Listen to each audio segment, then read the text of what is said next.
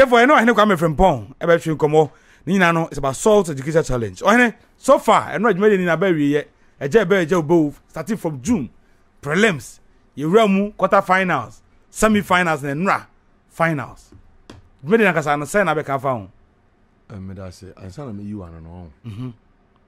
Moment for worship back confirm. Near DB and Sandy. And no benape. Ibia. DJ Coffee. Brother, mammy, no worship song back upana. Yafa enyade. Ai asedanyum. Aye yenyum. And tuntum. Ai nti Coffee. Ai come be ancho de bra. Bra. Come on, the police no actual. I hear come record requested for a worship song. And nyuma wom and Kenya wom. Aha, sorry enyum. Yeah. Sorry enyum. I also penyum be honorable. Oh, they my DJ na selection no kwa sorry. No, DJ OG. Okay. Ya ma clear with there. So to the boss will test how fast you on the PC. We aptitude test. And they will be your word. Okay. Okay. Enti yamfa we mra na fe ye dan ye ho aba ye ba pene e de komo twena so nti fa ho sem e wo sorry adwumi requested by O.K Frimpong On.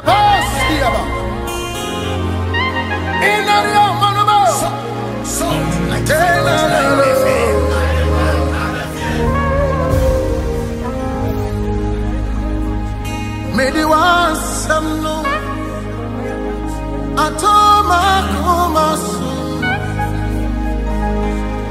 maybe was no I mean asikania mekoswaji wadio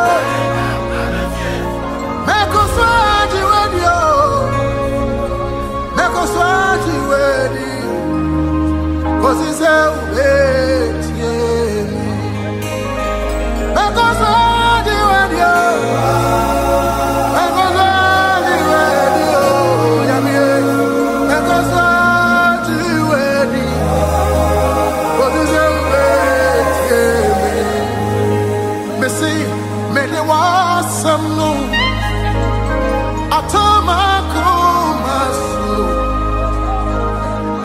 you will post and no, now I can't remember.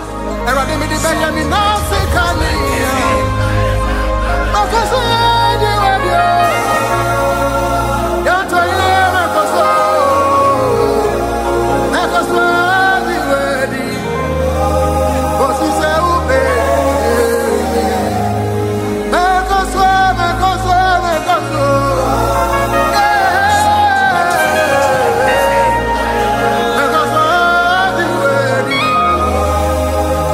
okay, that's a nice one.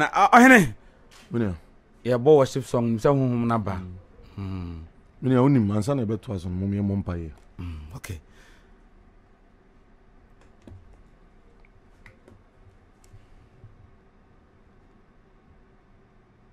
Oh, Asafo Rade.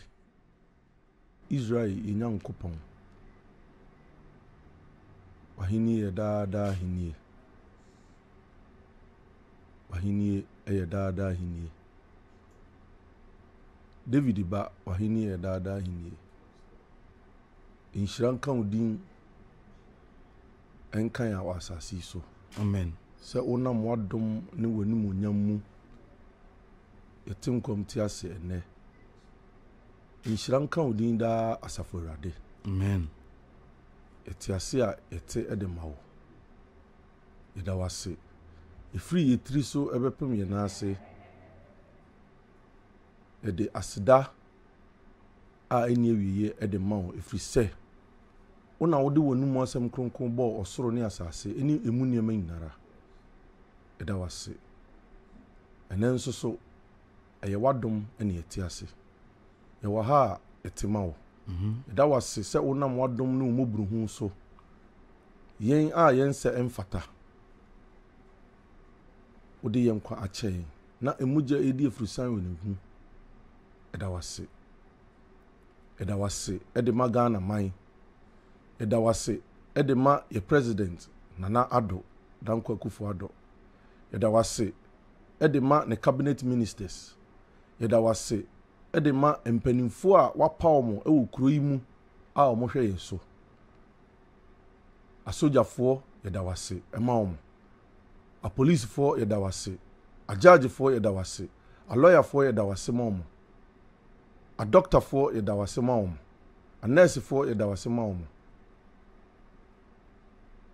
yɛahemfo yɛda wase ɛma wɔn mpanimfoɔ a wɔn deda yɛano yɛda wase ma wɔn ɛbɛpem yɛn ketewa yi so hyerɛhyerɛ obiara amen mpo sɛ bɔne bi ɛne yɛayɛ deɛ a yɛkae ne a yɛnkae hu yɛn mmɔbɔ na fa firi yɛn amen ebi adom kwan ɛwɔ yɛn so kɔ so hyira yɛn kɔ so yɛ yɛ kɛseɛ mpo nea bɔne ti ne mu na ɔno deɛ de bia na dwen ne sɛ ɔbɛdwen bɔne asafo awurade enkum no nanso manadwen sakyera amen manadwen sakyera amen sɛnea ɛbɛyɛ a ɔbɛhu w'anim onyam sɛ yɛmfa bɔne ɛntena wiase nhyira nka wo din ɔsorosoro nyankopɔn yɛda wase a na yɛda wase sɛ Salt FM nti yɛda wase amen Salt FM nti yɛda wase amen nhyira nka wo din sɛ wo asafo awurade wonam wadom ne wo mɔburu ho so ɛfiri sɛ yɛbi adwuma yi sɛbe enipa biara ho nte yɛda wase sɛ asafo awurade ɛfiri sɛ adwuma yi wɔ Asante Akyem Agogo na nipa firi nkran enipa firi akyikyiri bɛnkyɛyɛ ɔmo kɔba na mpo yɛnte sɛ obi ho aka ne akasɛ wakoa akɔakɔgye sikaduro nhyira nka wo din da asafo awurade amen yɛda wase sɛ atichafoɔ asukuufoɔ aka wɔn ho abom ne Salt FM ne ayɛ Salt Educational Challenge na nimonyam apie wɔ mu nhyira nka wo din da asafo awurade amen yɛda wase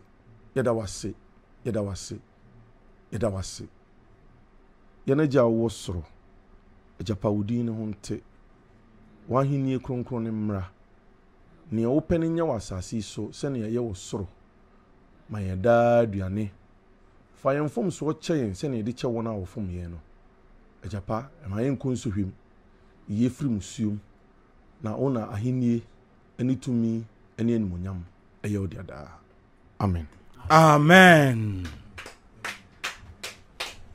ɛsɛ odin ɛsɛ yɛsɛ no baako ka ho reverend pastor deɛ na sɔfo ɔyɛ deɛ na apɛ reverend pastor deɛ sɛ ne menam hɔ na ayɛ okwata so wani onya sɔfo ti o so ma so ba sɔfo ɔyɛ ne yɛn kɔ yɛn kɔ wɔn twene so Salt Educational Challenge 2021 grand finale yɛde aba wie yo yɛsrɛ mpa yɛ wie no na yɛbɛkyia wɔn mu a kuro yi ɛyɛ ɔmo dea me nana Kwame Ekueku Sapon makyia nana mahema ɛne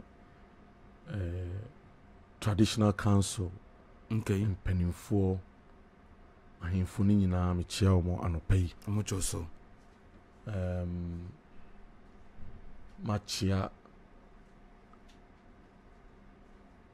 yɛn nuanom musrimifoɔ makyia asɔfoɔ ne yɛdiifoɔ a ɔmo kurom ha ɛne akyirikyiri a baabi a Salt FM ahoɔden koduru biara no okay ɔmo tie apostolic nyankopɔn nhyira wɔn amen ɔmo sɔfoɔ nyankopɔn nhyira no amen ɛfiri sɛ ɔmo nam nyame asɛm so ayɛ adɔyɛ bebree nti meda wɔn ase Savior Church nyankopɔn nhyira wɔn amen meda wɔn ase bebree nsɔrensɔre nkuukuo a ɔmo tie mekyia obiara na makyia babusuafoɔ ɛwɔ ntabo ɛne me nana makosua a ɔwɔ New Town okay kyia busuafoɔ kyia Salt FM foɔ nyinaa menua yɛakyia wie no mesrɛ wo a mankyia yɛ papa honorable Andiapi Akubi honorable nyankopɔn nhyira no baabi a obi a mekyia no ne yɛ MC honorable Tibuatin okay ɛna me party chairman Samseji Nana Samseji ana Inshiran kan yeda wase se ma a party nsakra ye ebe mu ama anema ayiyi na anema be yiyi na machia new position for so Mustafa Michiano fa me pena sempa Mustafa be bi obi a nyame nshira no okay ne abaje mechia omuna aka ho ne ma amanyo sem no eyede ekwanimu epiga ti NDC for no so na Alhaji Sule mechia pa mechia mpelifoni na yo pacha order room afi question no emrem biem na Salt Educational Challenge. Thank you. Grand finale ye di dwuma de nyina ba wiye. Yo. Salt Educational Challenge. Enokre ankopon ya de ntina anopai mesere se ye monem paye. Salt FM momma moninye na monni ahusie efri se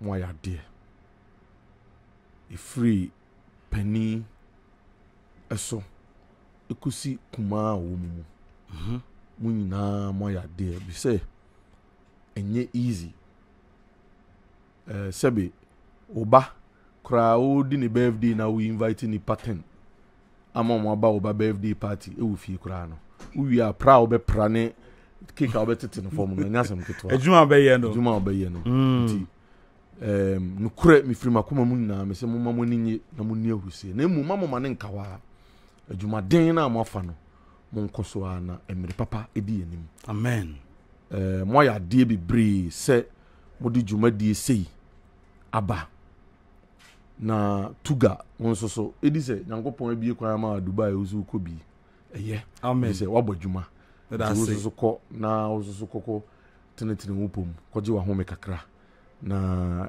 ni na ekire eniso a adwuma ne mpanifo ewo de ma wonso so adwuma a waye den waye no ndamase eye na minim say this is the beginning of a very big challenge because Salt FM ye nyade e manen sei debi se Salt FM be ye bibi na ade na sei ubia utie me e wo fie wadwumam e wo ba bia wo bia bonedate to was a Salt FM and Salt Media Ghana ansa na ye bia adwuma yi de nipa bebre ennim ene se ye na maforeboso ne de bia adwuma yi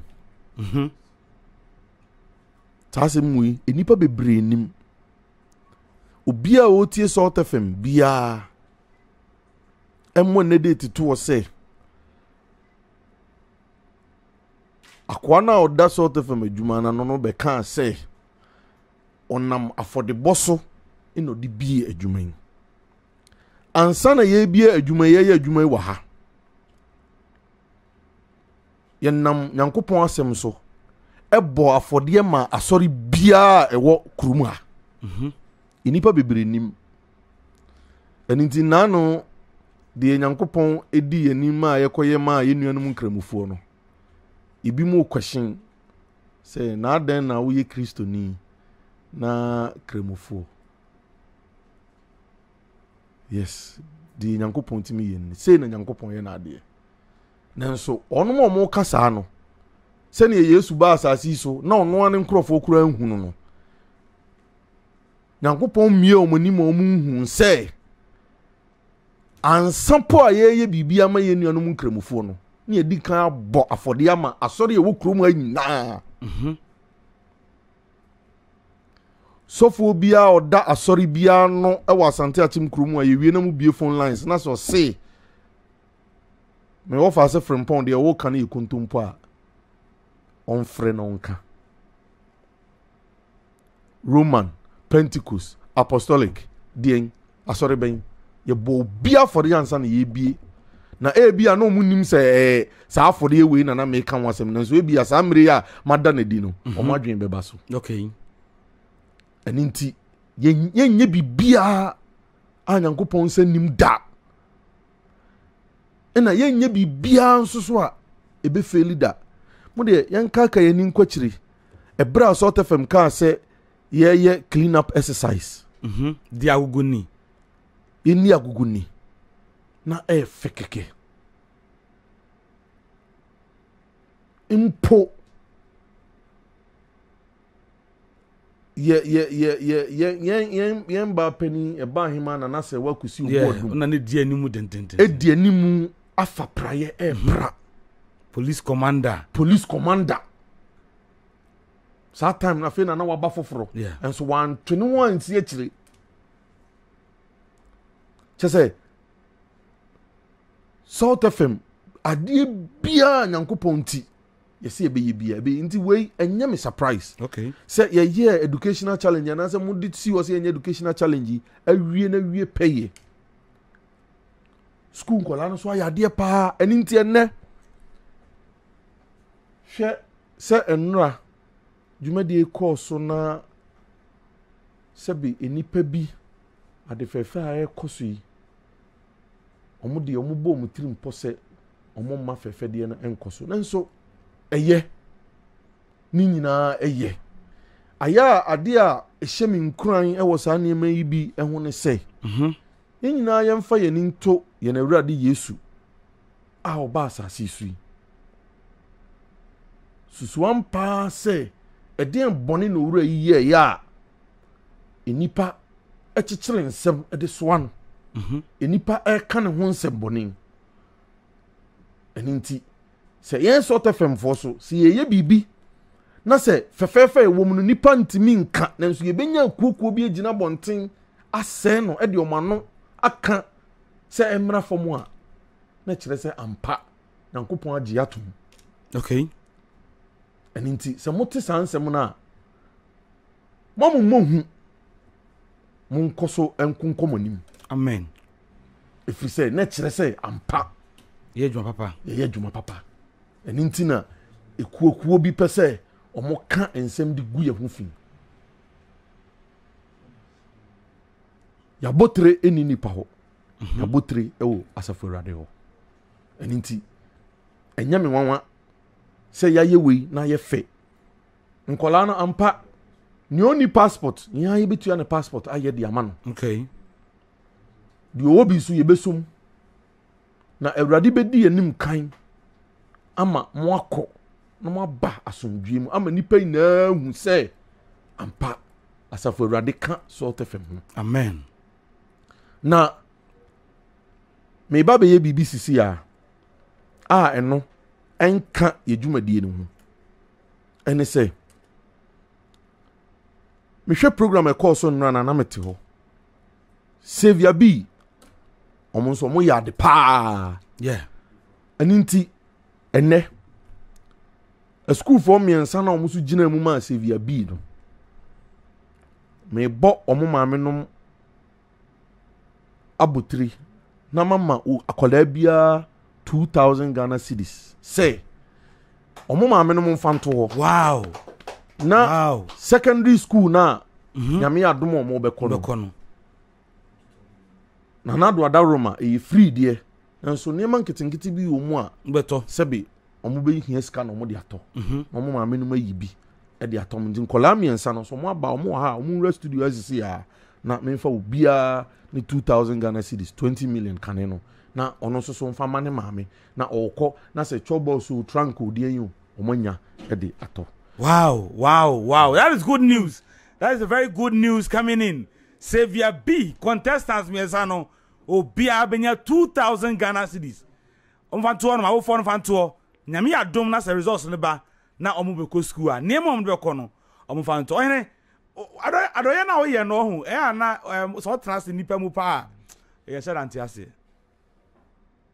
adie bia free asafo Awurade no ensese nipa ina ati ase eso so because we obi en hon more that doing say mofra no upon enra omu di second omu nya 1000 cedis cash prize e kan ho enne each student di 2000 Ghana cedis me ba me de buy nti omu mra sisi ya no omu magi okay enti a producer yana fa a school for no okay enti a school for no ya twa omu ya nte so omu nam kwa mu ba enti Savior B momoden na mo medru hantem na afei monji mu 2000 Ghana cedis no ai na mo fa nkoto no nyame aduna say school no resource ne ba na mo kọ senior high school na wo de atoto ho ne ma krakra na wo de bi susu no we say wo fo no bi won de omo ya de omo no so a Augustins ene brako omo ina ya de nso ye beka say better luck next time bibia kire say nyame adom a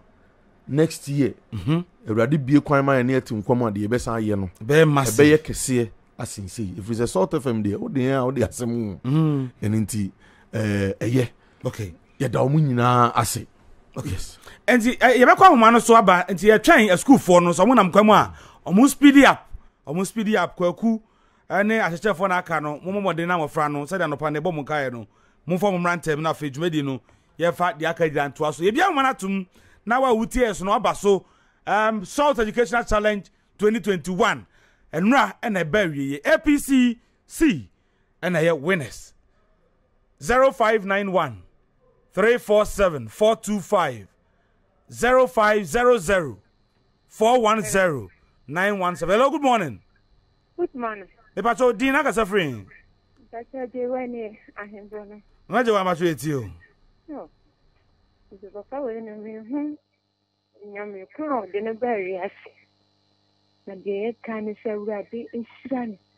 Amen. De nyame asise no aso. Eno me ti wa sha se fire.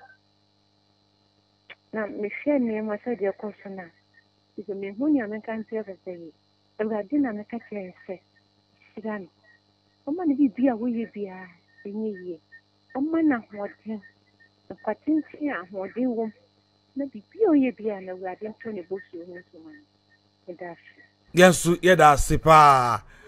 Hello, O2 line no so aye she 0500 41091. Hello, good morning. Hello, good morning. Good morning. Me patcho hwan ni o? Abafo am kasese agujijo. Bafo majority o. Yo de bi kan da mo ase bebre. Akonya se nko amodi ato ama ya no pay. Na no pay ye hunya yen kan hunya ye kan yan se wi akwa Frimpong. Na min sharo no ntene kwama. Ifebi ya na anyi NCC. Ena wa mana bamu. Ama am da sam ba ho da tne video ba na ho fa da tne we bi ho fa da se mu ye. In fact, we need kasa. So me hu modern boy wa du so ha kala na bo mo hu modern no. Wa yi na dia na ni na ti. Na min share bebre na ni hu adi na ni so adi hu no. Na fia na mi se be chen fe na be broso. Ankwa no so na min share o mo teacher for headmasters. Na min share bi bia o dwumadi a mo ta chi sponsors a mo sponsor dwumadi no. Na min share bi bia no nto mo kwanem. Ni se na fia me be okay, what for that's pa also betimi ajoin here. Oh, went to me 0591 347 425. Hello, good morning. Famon Sugar, Radio Mutalan Tula. Well, good diamond. Sugar. It's you. The mud where you fashion and design was school. It's your BBR on any year program. Did you come here the after that? Roman Yanko. Media Sadama sort. See you. Nandra man to me, I'm a whole banami monitamo. Sanity. Now, I deal by for a senior Maya mania to home fan. Let me share a pa because Bible says you're coming on whatever coming on. But the way you a man of my home. Let me share a pa. Okay. Yeah, I say. Well, good diamond, Eddie, no. Oh, went to me. 0591 347 425. Hello, good morning. Good morning, Sugar. Me pacho why new? Me chia director general pa. Yamisha munina na yamisha mujumura no. Amen.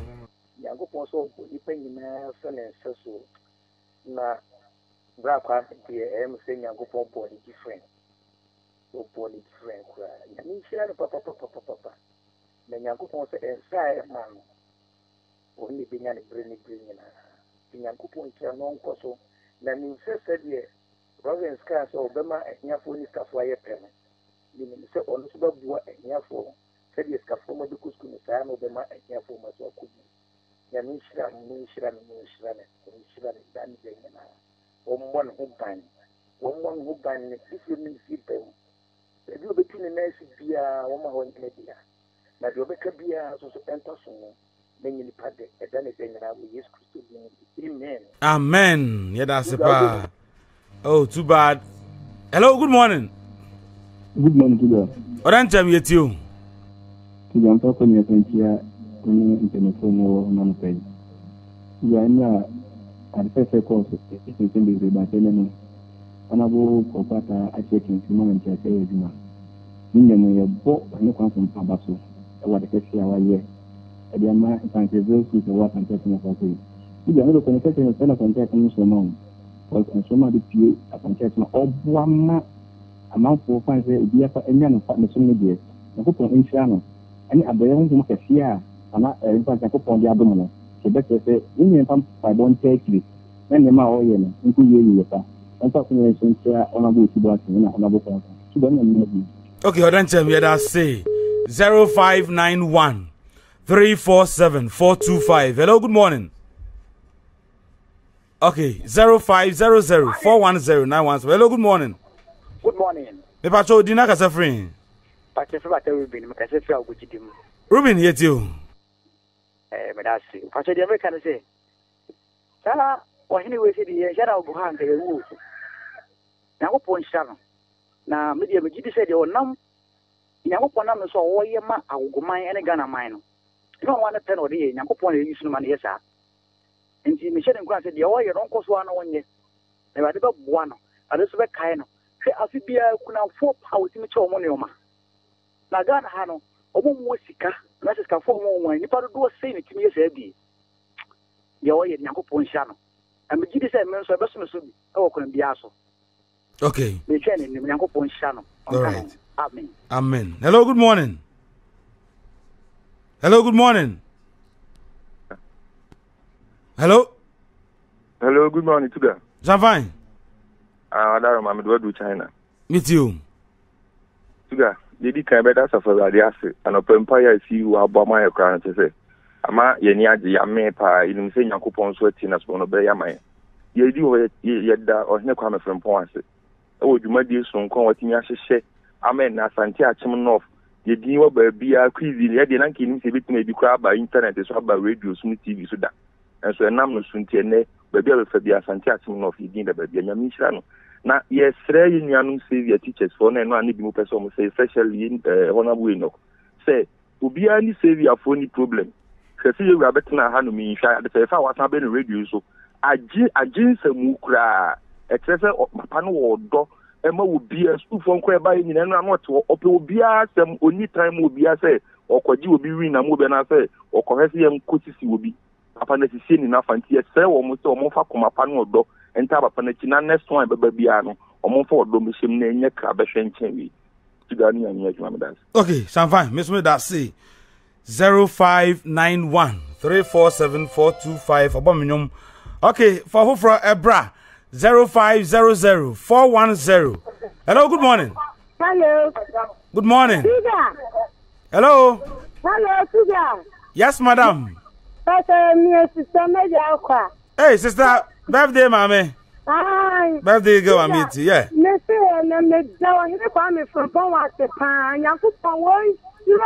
Amen.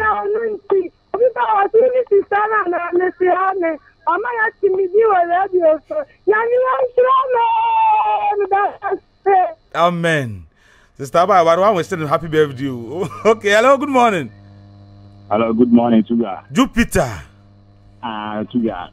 I know Friday, about Juma. Now, when I book a class, I'm sure I know what Juma. Please, young year in our boat, Juma, Jana, what Juma.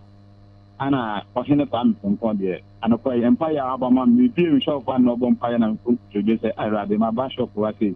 I have to have from Pons of bonfire. I'm a teen empire, and I'm put on. So the book I get a destiny sooner.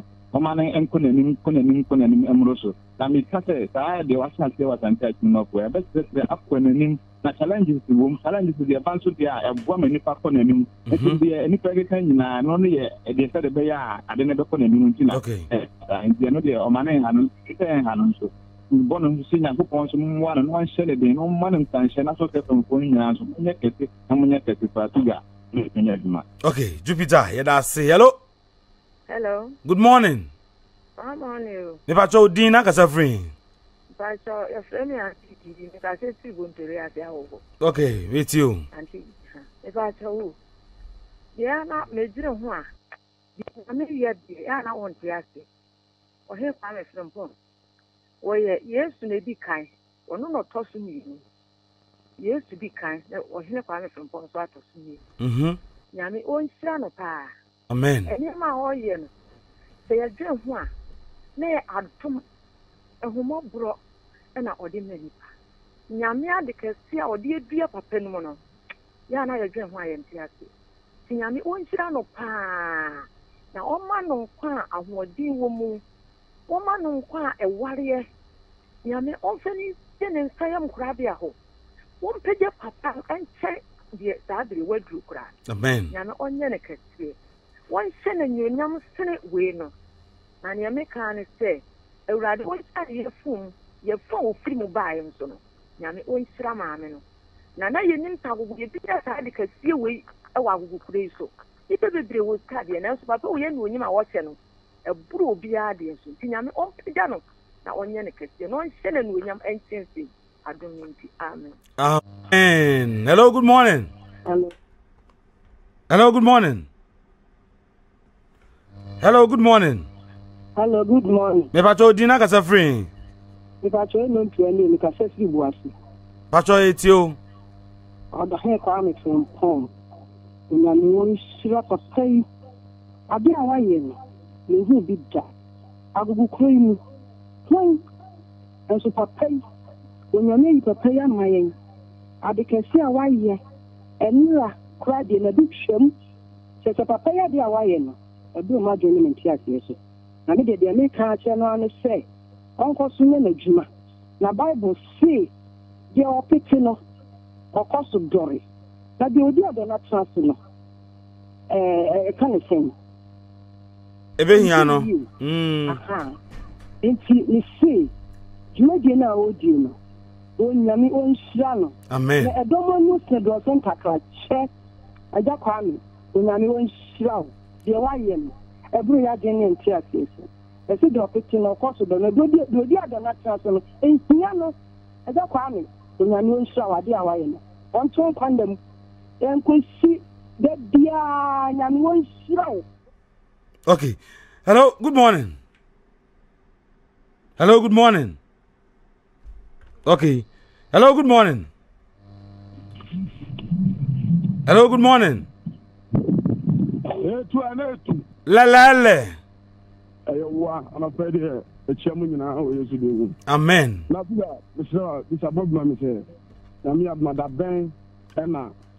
Church no be sort church. Na sa you member until you organizer. No we preach na magic collection no. Collection to be the collection one there assemble ba. Collection there assemble just no. Yeah. Church no life. Okay. And now the first for market for a one crano. Na me on na memu. Amen. Na in Nepal person in December no please walk also there. Ya time to cool ya chele the day. And of person no just on time na dey dey nim na doors no. Ya dem paibo e tada chi na bi o di chare so person ye e bua go man no. Emrem o yesu di mo. Na men come. Amen. Etu anetu lelele. Ya pick some few more calls now for the phone segment na ba wie ye. Ere kwesika a time nu kakra. Hello, good morning. Hello, good morning, Sugar. Me pa cho wan ni o. Timdan ni be ni akra ofanko. Ai, timdan ni boko de. Onko pa do me jiri za so ho. Na me adom me ho ye se de wo ho ye na wo bo adwuma so. Ah, e bo abaso pa. Ena deputy organizer, regional deputy organizer, Mr. Kapuni Bona abaso wo kata Nigeria owo. No he kan from pon e kan na this year so na be papa no we ye person Mosi or ye person Solomon or ye person second Jesus and the papa no be nyankopon ko so enhira no mie ade bi ode nsa be ka bia se de enhia dem man abrabonya deka ya ni shira no no ya kese na ne botae ne na ni so di hu ewade man mmra musa amen amen timuda hene yenso da say hello good morning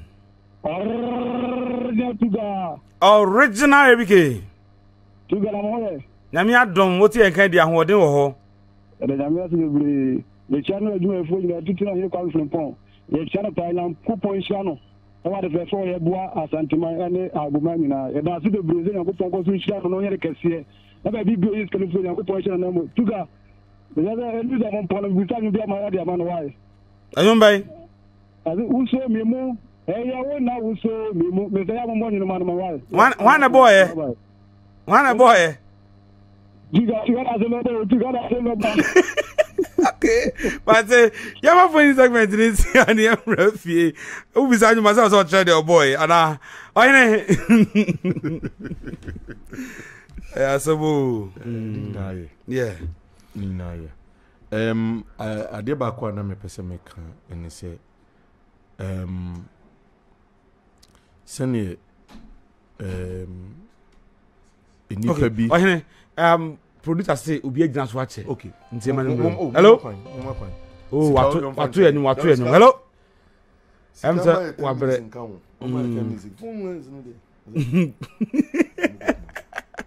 okay enti ahire yanko di ba ko agina so ache oko na I say akwade Emmanuel say akwade o say yesterday's program was highly fantastic and the standard was same as the ongoing National Science and Maths quiz. I like how matured O.K Frimpong handled the incident that occurred during the program. Thumbs up. Sakode, so you know. Sakode. Asempa Radio. Okay. Yes. Dana say. Ni nyina ye. Sakode me dana say. Nipa ne ba mo mfa no de of friend no ba mo mfa no. Okay. And the producer say otimi remember for friend. Because we o ya na bi mo say bi mo ya no mo nte enema we ase ya no madwen yo mo say ya na call ne ba ye mfa wo. Yeah. Obi o ha onim say obi si tuga mo mo chi mampomfo ne bi etimi tuga ye fry ma o. But obi ho mo friend na am say so time call ne time. Yes, nti obi o ha nte ya munya bra ya mu nkirekirim. Se ne be ya bi mu mfa mudin ko say ha se bia omo fra ma obi so my friend sa mo mfa me call enye yenim obi number wa ha ne afa. Ti say call no e ba menim. Omo aya ubo mudin no. Omo ta fra me ni omo ta fra uni mo voice. Ha. En ntinti ye nuanom ye ma me no mo fi ana omo nte ase esa nti call ne ba mo mfa. Mesre say Yankopon ye adom next year me pese questions I be setting no. Me en setting wa hakra. Okay. Me mo baby so e be set free. Okay. Senkran yo, se Kumasi yo, se Central region yo, se ye Western region yo, me modin wa ha. Okay. Nti Christmas stress wa ha. Mama wada Roma, we dey live radio there. E kwan wo ha, ye motie for amane say next year, Yankopon ye adom a, ye questions na ye de be ye dwuma no. Emfiri kurum ha. No bia be ka kire obi se obi nya apo, anaso obi nya sei. If say ye ne ye koba nyina no. Dodo na asum na nso ebenya kuokuo bi a omo de nyamesuro ni omumu eni nti de ebeye bia no mbe omadwen se omo bebre na se eno empusu yen enya no ne be me ye jaide na nso eno be ma yen be se den e be se ye den am ya ye de aha aye ni yie eni nti ma me wada roma se kwan de mu a ye bie microphone ma so ka oba kwara obi gina homa no so enti yanko fa no hello good morning good morning me pa cho udi na kasa friend to go Manchester. Hey. Oh, okay. Oima, Boga bako there. Nyame adum bako na munse. Nyame adum yesu ye hu ye pa. Na no pay. No pay there. E wata me fle bi because munim de nyame timi ye. Me oye kwan Frimpong there. Ayana times me hu asema ya na menka.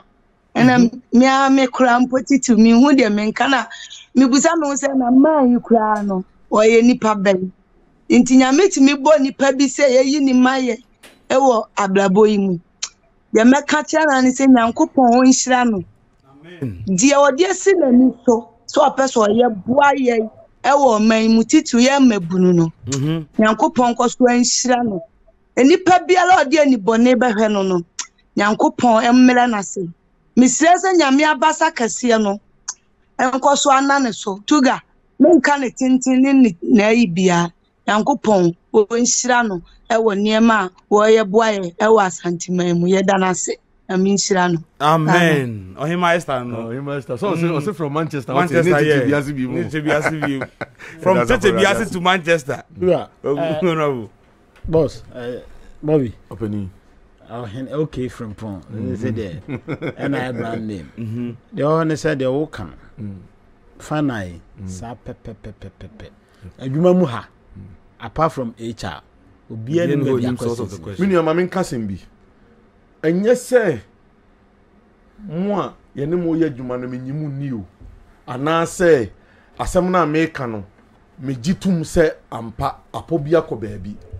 Nanso eto de bia se ne nipa ebe ka asem ama asem no enye no koro so asem na be se no koro no eninti ena ne ye ka ne palm no clear out yen set questions enye sort of ne be set yen e be preparations bibia nanso questions no de e bia dana ye be ye exam no and da ye be quiz no dan na questions no be den ebeba that is especially the final. Okay, but no honorable metiase men doubt mo but you see I was here ma obi ahu say finals no we die anase de ebe san ba mu no ye first ya nka nkyere mo but what I say enye ne set questions no but say ya fan tudwa say enye ne set ye but that fe de ye di tudwa ama obi ahu no say ampa pacho de me what I say because enipa nye ye kroma ye wono edom bebreye nanso nipa bi wo wa udi agro me pamatare ahye wo style atum ama na fata wo pepepepepepepe nti ensese ye ma nu bu ya bam na mmom na wo se ye de agonema gu akwan mu a saa niema na ebe den ebe ba fom ti moda roma madam wase. Okay, quick mistress papa akwaba ya eja bia boko masa nyewa jan mu nuana me sorry ya onye nde o kwaku letri wati ya odo tani de no akoma to yem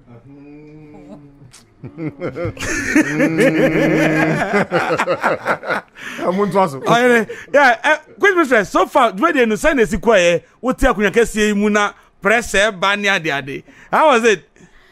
Well, it was okay. If you ask me, I think I had a good time. Okay. Uprising started, then I made any pressure because I was wondering, dear Nelcoso, yeah, be cancel. Yeah, I was a little disturbed. Yeah. And the Okoba I say she knew then I relaxed because I'm a wonder because question me who know. I think an hour or so before contest, Yeah. You were question around 2:30. You really had a silly and it's not a when you call venue. And now I am a little now I'm news kakra, but I feel copy say BBI okay no then we could continue. But I must say and my contest was good so far. Free time I'm able from the quarterfinals to semi-finals. Basically and run it's been a good contest. And Karana show academic prowess very excellent. And I must say many are the contribution of females and so on. A man almost you own a woman activist woman empowerment Mom when say yeah more they know complete. And I was encouraged by a man presence and a woman school had female contingent be cried and a man yeah. I think APCA and they did very well. Semi-finals, some had the power. Our contest was very fierce. Contest in the balcony, I pressure the video. It was a very fierce contest. And I must say, girls now woman, I'm happy with it. And make her say, okay. I just at least more shows say, yeah, man, one is there. And then I send an American. And now to move be. And it's media platform so. A competition now. I just say will be lesser than Obi. That's what I want to put across to young girls to say. Okay. Who you're by doesn't make you a lesser human being. Also, your new party say with male counterparts. And then let me call the same quizzer. I just say something in common. We are not lesser than them. And you don't need their validation oba unhia se be ma endorse wansa na waye de wo se wo ye okay enti seek for the opposite way we dribble be a pursue it when is what hunu bia hwehwe na ye aware to kwan ma aware enwa ya pursue it. You don't need a boyfriend or girlfriend to make you valid. Aya my na dream be say or boy na or yeah papa or sometimes those things are being said when the boy cry your kolo and all those kind of things. But no cry be any rather it kills dreams. It kills dreams. Me I can clearly say that I am partly baby I made because I dey my bi. Me ni adaje me kusua ma de me ko book. Ya wo krom ha ya. Me krom ha ni me ma me fi krom ma papa fi krom ha. O papa ne ho ma me ne ho. Me ma me de mama bena. Yesu mo ventures mo ton ne mama bena bo ase. Ye ton ne ma. Street ni so ma no. Oh okay. And Sanaduana. Na papa nso e de eja mensa. Onu free school mu. Bebe pan of one fie ho no. E ho na papa fie no. Eti me fi krom ha ya. E na ko school ha. Me ko PTC. Ye time na PTC. Okay. Me ko PTC ko no ngoduma ase. Ane onia papa. And I'm at University of Ghana. Free Legon, bachelor de O State after service, bachelor de O State. And I'm here education, Winneba, Sandwich, Mampong campus for diploma. And I'm my masters wo UCC. Ukra masters. My MEd. And I say MPhil, I'm almost through my submitted my thesis. I'm trying for approval now. Ya graduated. MPhil. And Chrome hair na matana all my life. I just me go school. Me go school la. Me go Chrome hair. And me one of the hottest areas in Agogo. Obuase. I always say me have me honey environment. I say import me. But why na me It is about values. It's about what you cherish. The who here or you pursue it. The upasa what you know na wahwehwe. Okay. Because growing up, me my classmates be bro Chrome hanum. And then I wish ya na because so chen be because of send abrabo no. Esify yenti.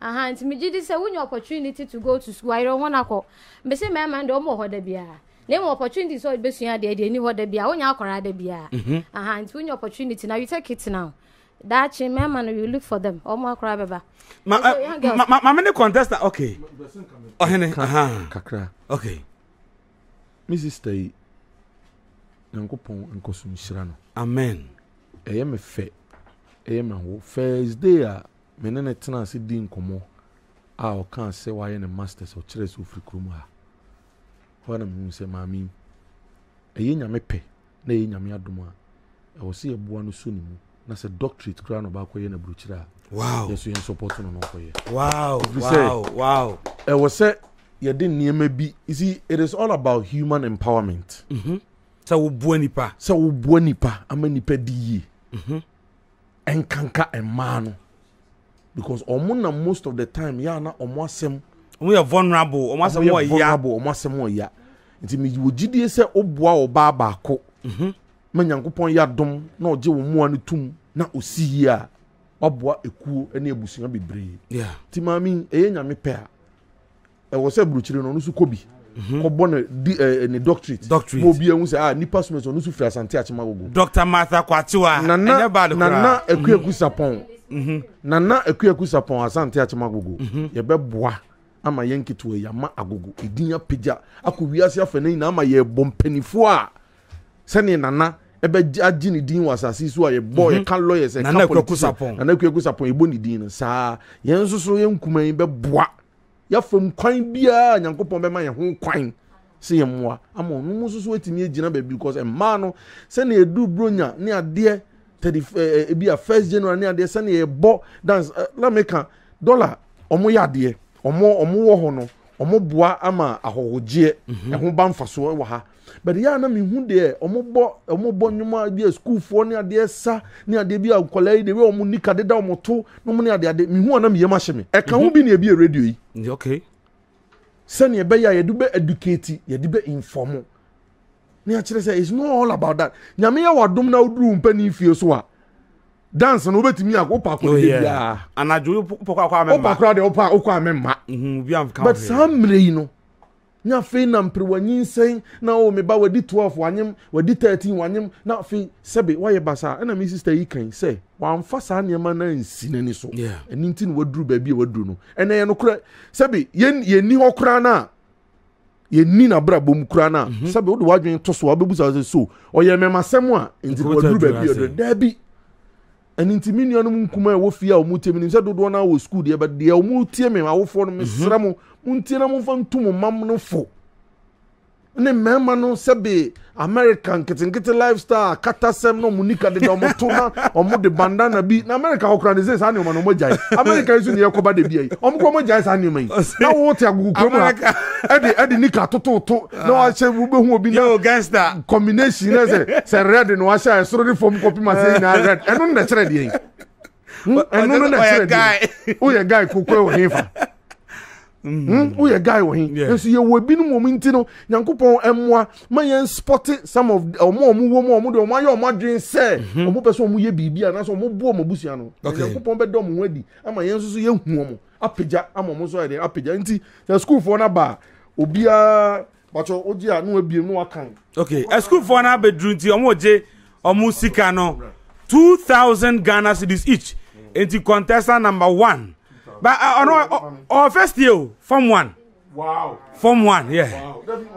Form 1. I'm with Sunday natural move until I'm how. Yeah. Did you for no time idea on boom was no magic? Okay, 80. I just have for no 2,000, 20 million. To me, as 6,000 to pay. Mon fan court, Nami Adma. Okay. Okay. Eti I want some no. Okay, Dokia na don buy it. Doc. Ben microphone am na fei. Yeah, bibia o ka bia na fei ye. A school for na ebo music echi no. When na mutimi kan fa bra ma motiri ma. Dokia yeti o. Yes sir. The di kan ye de aseda be ma sort GH. Na ne wa ye no. Empre bebre be 3 times krana. Quiz say be baso ba final no ye nya sponsors intino entimi amaso do aye eboro ya adwene ente aseso. Okay, die twa to nso ye de achew pa be ma Agogo man so GH ni obi bia ne ba bia we ko se de ba ya ntwa ye bia ne be sere omfa nche ye. Okay, na e ba se ya anything na ni din di competition involve 2 or more intino ye be sere any football crowd and send you fool no mean any far corner. Do baby breva. Yeah. But after that, yeah, result will be enough for your queen. The best say be a queer buy ya uncle ye be on fanche. Dokia, yeah, that's a school for no how mumrabi am saying no na fe ye nin komo. Ladies first, Emano. Aha. Asadu ni ana. Asadu fu name ni say. I can't asadu roda. Na ubodwuma. But it wasn't your night. Madam atum fu pi. Minimso wati o kana abo trinku. Den afa o. Me pa cho. O se my prayer ho. Na say prayer ho no say e bia say dem tie. Se me pray me ho na se me konye ma anya de se me sanya chance asan ko school bio. Enti se time an ka me de pray me ho ko fa prayer ni nsen no.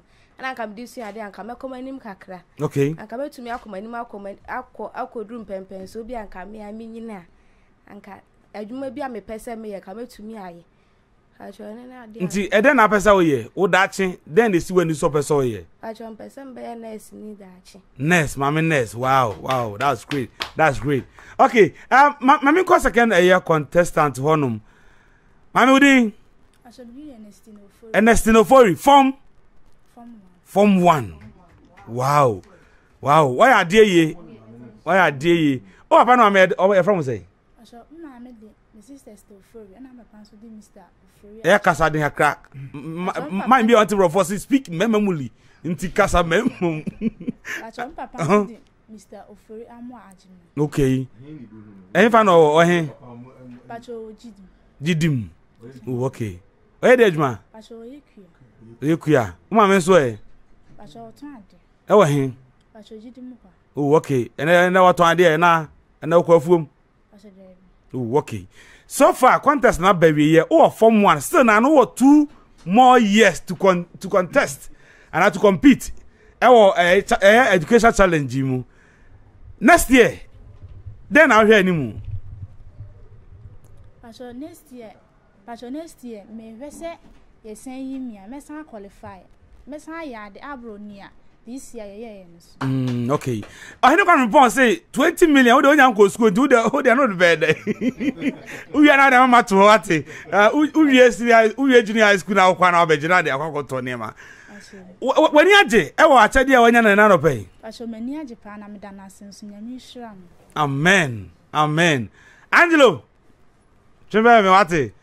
Be ma oda mu. Angelo et say. So nyame adumo. Abomodin pa my yade from the prelims the dimu abedu finals.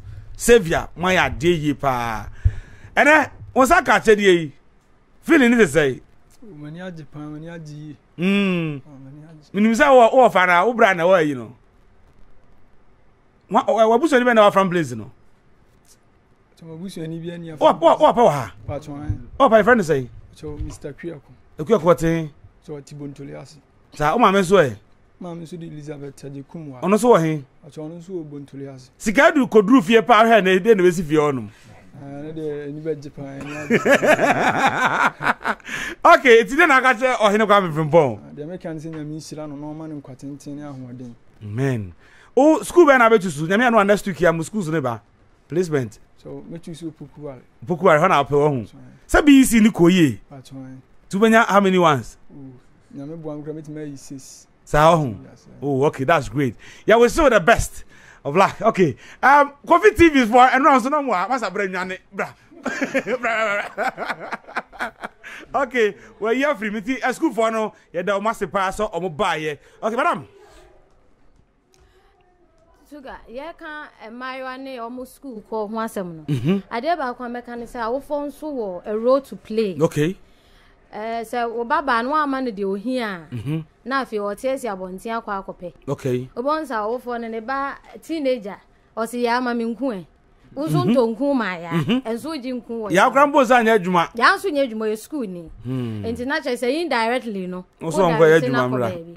Because most of the time na teenage pregnancy ho asem na ye cycle. So be ko no maame no etesa. Bonsa ne banso sa na tie. Enti sa cycle ni betimi abreak ya na se betimi aboa ma ano abrase awofo nso. Moma ye momode mu ade ne de.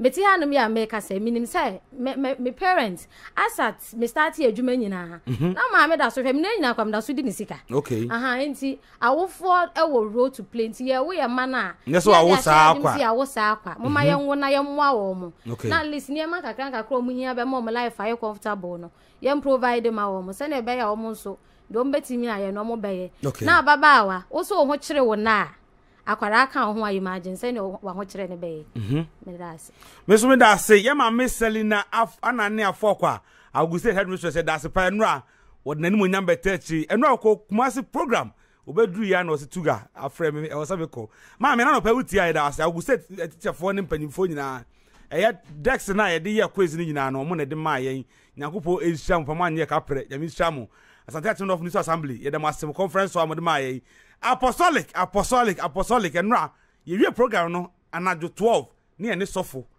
maame e pra ho esi ho ye ni so do nyakopo ehia mo pa ye da waso ne ye ko mama ko aye kwata ho no wonu abo kwata ho no na fe me mra ho ne wona ye nko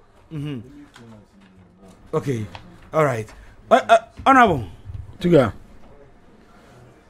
say enra ma say my point is here this occasion Prince catcher me say anopanyame adoma me ne see wo beba show no so ave free Prince anu a o de opa he oba bibi besi na so Prince bibi ensi o so o de onim no oba na se honhom na kana obeye bibi enti ene honhom na kana wa ye bibi but me de say savior leader no oba ya ono so wa apologize say enema bi antwa ye bi an emfa nche yeso yeti na sopem na management betna se na yehu dewe but ni nyina mu no mi gidi pa se ade no asoni next year ese effort no say the one na two mu this year ese ye quadruple no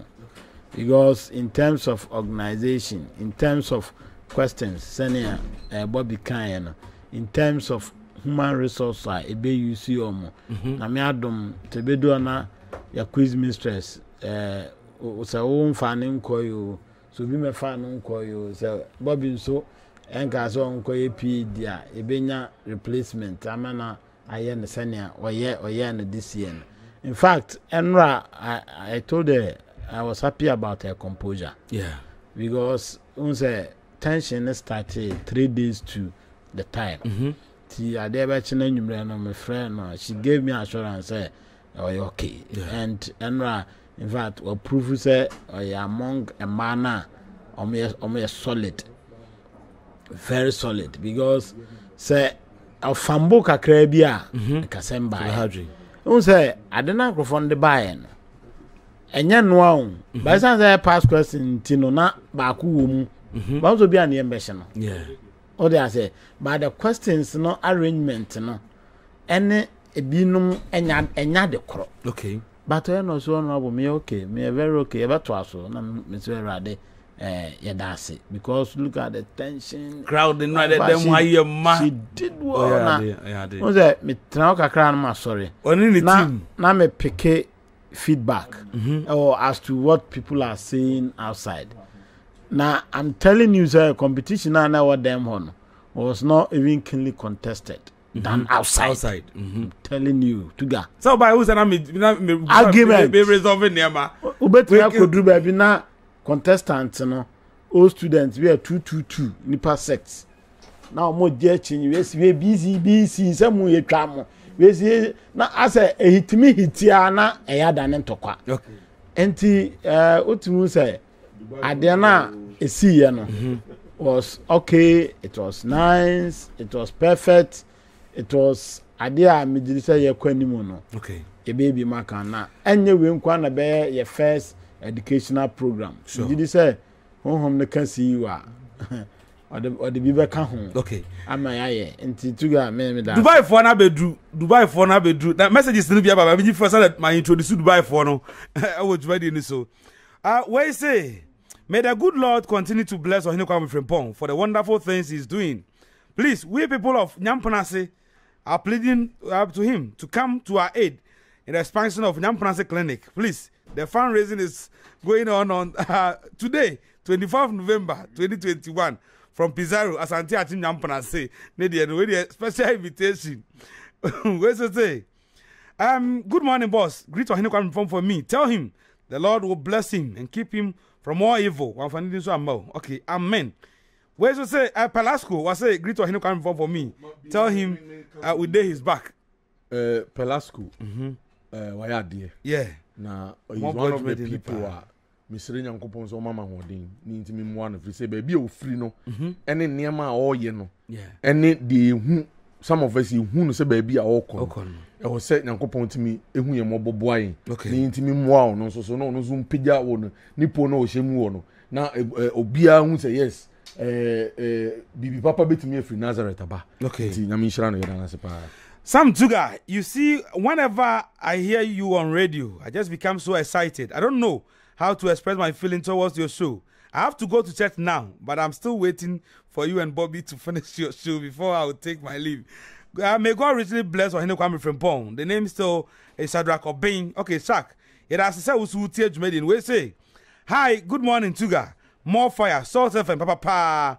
God bless CEO of Salt. My name is Ayub, aka Kwaku Diamond, live from Ayub Fashion Center. I will go school. Greetings to Honorable Kwaku Ata.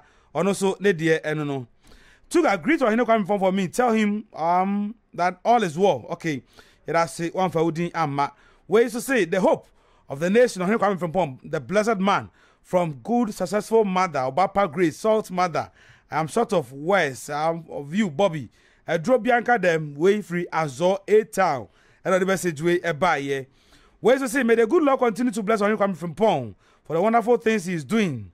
Okay, Mate, yes, so yeah, that's the pass. I was so know the best by me for we to us. Good morning, Tuga. God bless you for the good work done all I can say is that God bless Ohene Kwame Frimpong. Jackie Stuffledge from Agogo Boise Odiedo messages to the ebi mu person mu wura mu eti ye twa we free on me no Dubai for ni nkomo nwie en Dubai for no wia na afi ya fa course num bi na afi ya storage ready so Dubai for mo akwa ba ya Joso Seso ne nickname no o se wo se na mfo na de from bo a ai omo na de ama ti wasum me so musa any na somewhere so how is the full name by say me de Ochre Abigail Ochre no na ma me wo ho Pachan oh okay so far enra contest na ba wiye modin kunim feelings na se say enra da utimi dai and aso dai enra me so dai o na dai na aso e me so dai na me duru ho what do you mean udu no osu na no adu he me duru Dubai sa ena na be kon de wona oh madam obada ena ko fie na fie ti say na musi je o me duru fie na obi ani age say na musi fa budget so no kan me kan na ye moanwa say obi ani age wa say so amomo ma say so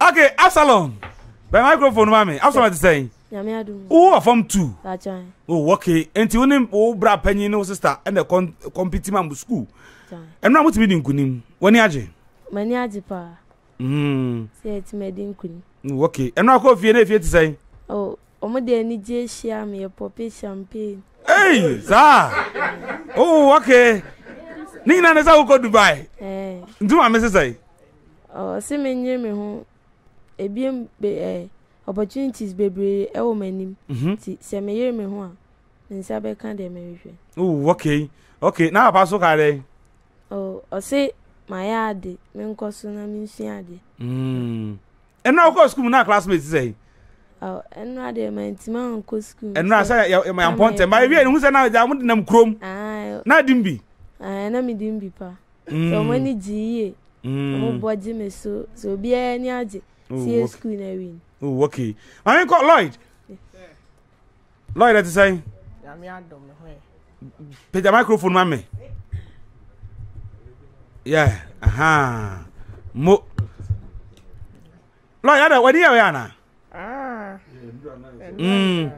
inti light untimi light ohun intimi light bebre sa oh okay inti no light inti so na how no oh okay because now what's most of the time na need that we so okay Lloyd ahwode am di wura mu nyame adom matimi anwene mu ko Dubai feeling it saying oh meni agiye pa se yetimi edi nkuni ma ya ba beko meni age pa na unu anu mo ntimi nso oh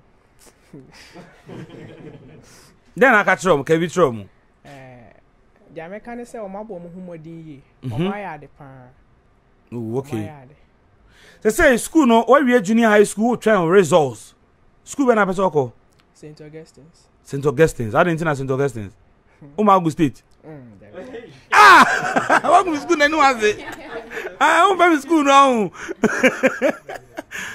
course when I person here science that's what person here then doctor medical doctor oh okay that's great so una so person here then no pilot now I have play me the man say na go pilot I don't know this what you know Pachan and that's all science Pachan oh okay into school now obechusu Wesley Girls wege Pachan I didn't know Wesley Girls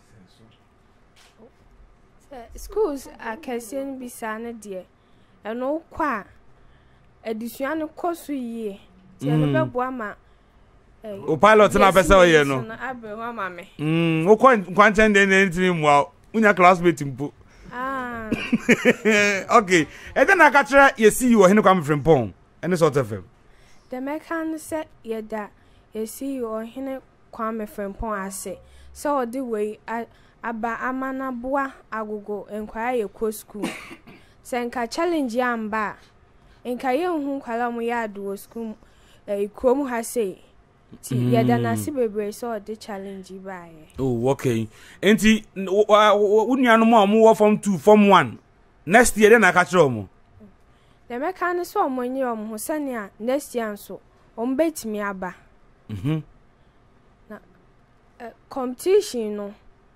Although say obamu a emu eden kakra, but say we ho dia, there are a lot of opportunities ahead of you. They say why we junior high school I will try on results. Sabre then abe. Sabre me ho me kakra. Na kakra ma to edition so. Oh, okay. You could leave. Pachai. You go Dubai. Me go Dubai. Sir. Okay. Okay. Ya fa mun si wa se na fe. Okay. Lloyd. Lloyd yetio. Asam so wano pa kan yetio. Ye be fa akunya we so ada ya cheche fo ase. Ewo mwa omode mai. Okay. Ye do masi ye pa. Omonka ho anki ndru sampempe so. Ye do masi. Okay. That's nice. Teacher for adwuma mo ye ne de. Yes ya ketu ya heaven. Now so be bi wo ha sane yakọ. Honorable enkona na kasa ye hwe na ye nye na sorry to this. Tuya. Me say to say the super glue akameto no. Then I say train in the number but I say ultimate nko. The original council meeting. Yeah. But ni nyina no nkola bi da ache no say very very important. Sure. E do mo ase. Na me de kakra me kan say ade a say akora bia onim ade etrim de.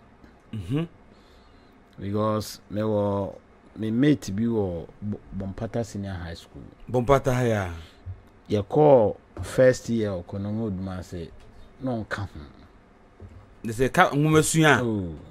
Nti enya government scholarship no na o struggle to even pay his school fees as at that time.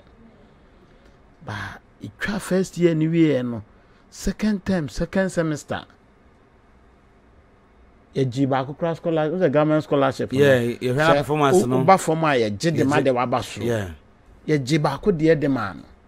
And it drew your name no science and math quiz ye ka team no but ono na no we ye chi no. Among science 1 for no na selecting no man ko kan science 2 ni science 3 for no. Wow. Because now science classes no yen science 1 for biology and inti definitely yes about ko biology. Yeah. And elective maths and sunti as be science 2 and science 3 for no physics pan and almost so ya didn't na there's also obenya elective maths friends physics and biology chemistry no dey na all play all. Okay. What I say enti just say you be one man the grade that we no the time now ye university entrance exams and some now go university me co teacher training no co university in straight. Okay.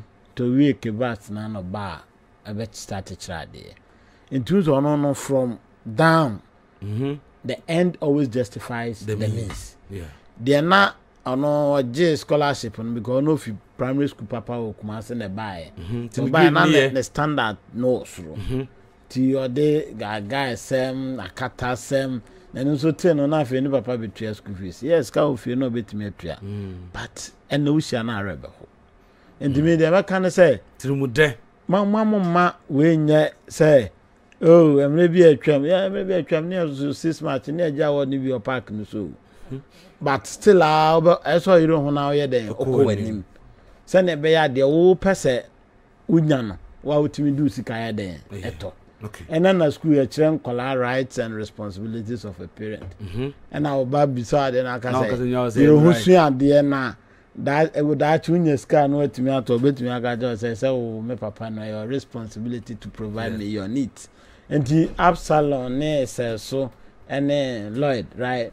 The mechanic say mama ye humo on sa 3 way mo busy see ba e be hwem great na me adma placement no so no yes so the betimi aye de aboama mo anya school a mo pe bia no that opportunity is there provided you get a grade so that say we gehe and Oga school unya 7-1s 8-1s 9-1s definitely you be placed there. Okay. I be hwese school no mo de mo aye den akọ na mom Mama brand na monya no say moye maiden salt educational challenge winners no. And famon kwa na time bia ye hwema ye be hum na mo high places. Now me na me just salt educational challenge after JSS and so what? So it should be a challenge to you to maintain level na modru no se be ya dache. Yes we betimi atena e fafo ane afrem we say say so a pilot bia o trip plane ben o go Dubai abafo Emirates e bia o Emirates mu na ya adwuma o bia kira agogofo senia Emirates kura emutie kira senia bi kuro bi peso tu kwan a wo ye na also aba be ye a resource person to salt media GH when it comes to international travels when you say a doctor to senka corona be pandemic biaba na ko no so ya frɛ no salt ya doctor bia on a champion so the educational challenge ya wono no young nen kasa wa homa so na nya fe ne ko frɛ ko jo pon kroma mo ne we ne yan we yan krofo okay ndi e frɛ wa na so yare aba nkyeremu wo ho e kwa ba fa so tuye maame mofo ye papa mofo no mo hwe mu yi no mo life expectancy akɔ high no eno so watimi ayaman. So take this as a challenge. Yeah, I feel na ebe yo gaga no abeji kuro nyina. First 3 days there. Mbetimi afa kroma fine because onipa ya dia osaye but eno achi no the challenge ahead is very huge. Okay. Did the mesra mo ne say monyere mo Absalom also of form 2. Form 2 near you aka form 3 form. Two things. Oma otrimi order say from to for be men kwan yi me ntu sori ano ada asem na ma me catch na ka kire ha no should be your guide so say you don't because there are so many opportunities ahead of you me gidi say so ye ne saa na wo hwe baby a wo free ene baby a wo kwa wo beduru baby a wo pese wo duru no with the help of God nti me gidi say my ade okay mo saba so bo mama mo teacher fo ani age mama mo school fo ani age mama APC C or B C for any age asema me baka kire me anope say da say ko school mbehuru yen say mba no ono was B na we mu na say aso mu huru ma mo we na mo different normal enti mo konzo amontwetwe o mo kakra say na be ya no so next time mo be yire o mo tumu fi amon say da nko first school o now mamu ko fa ko pass bia ma we dey bia mamu fa bia ko pass bia ma na mo go da mo teachers na ni nyina mu no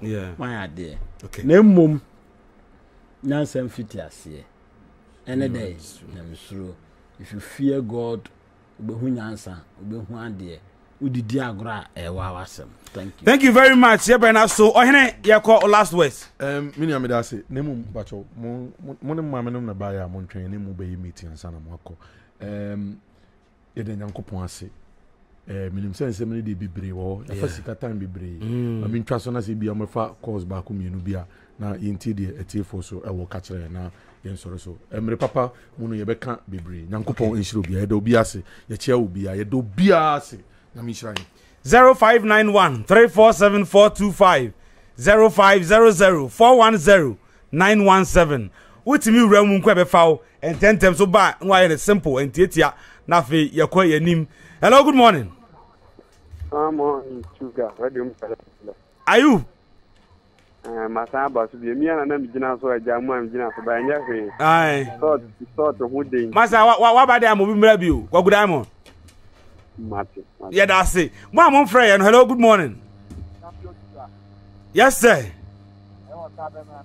Nana Rosa bona nana usa if I said the line mu ye fenti bi say said obi mi akon bi. O phone nya to phone wa pai. Okay, yeti o.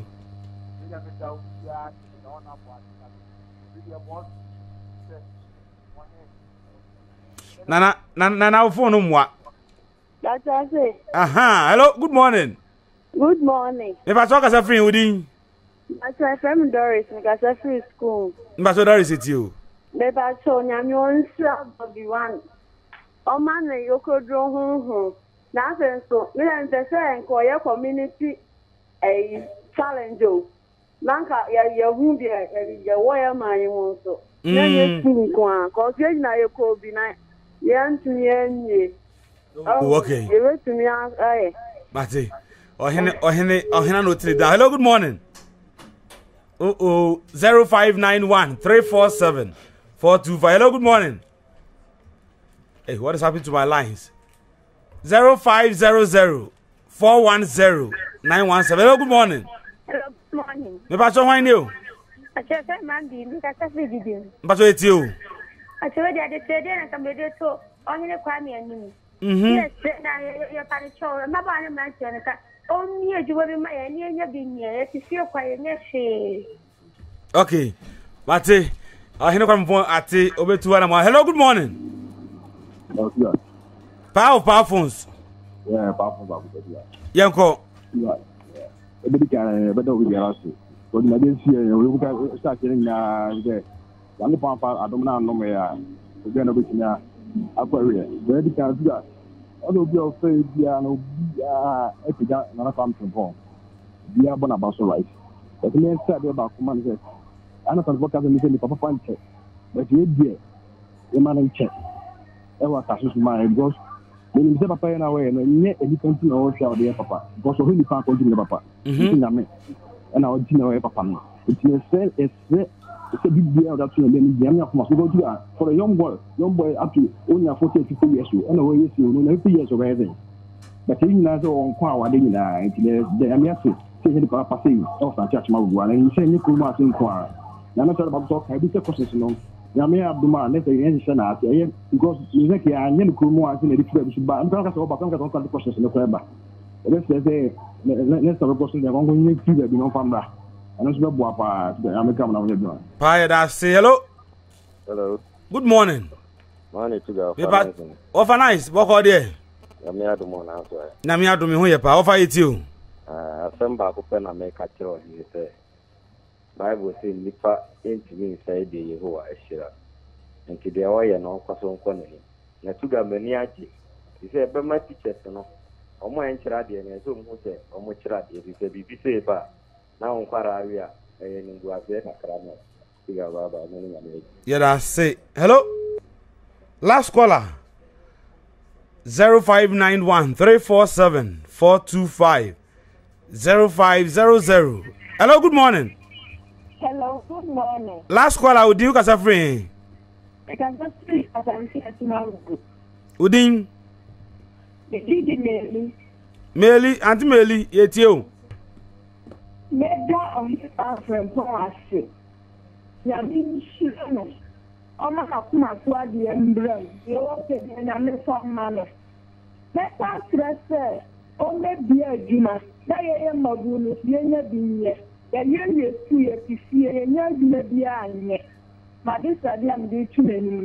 okay. Ohene ati ya the phone segment no esi eberno non do ba kuna ya bo anesa. Good morning Tuga. O.K Frimpong has done it again. Oh, he has shown the reason why he is the Messiah of Asante Akyem Agogo. I'm humble tiger inside Agogo Freetown. Ne de eno wait and so say messages in those soon. But I mean, try. Hi, good morning, Tuga. More fire, Salt FM. May the good Lord bless you. Let me use this platform to wish APC well in their. Okay, so my review. Nana Mensa Godwin, listening to you live at Newtown, Salt at the public field. Okay, we should tell O.K Frimpong that he should come for next year's MP Asante Akyem. Okay, Yate O.K Frimpong. Hashtag go there. Who give me always. So good morning to my darling host of this program. It's your topmost fan, Akosia Sewa, with my mom, Mama Ya Emura, listening to you live from Seshwekumau's station. Happy soul to Tundra Mama, Kiesika. Much love, my dear. Okay, that's the way. Good morning, Tuga. Lady China from Asumdrema Fashion Ohene. God bless you more and more. I greet Madam Sewa, Papa. Okay, thank you very much. Ohene Yako.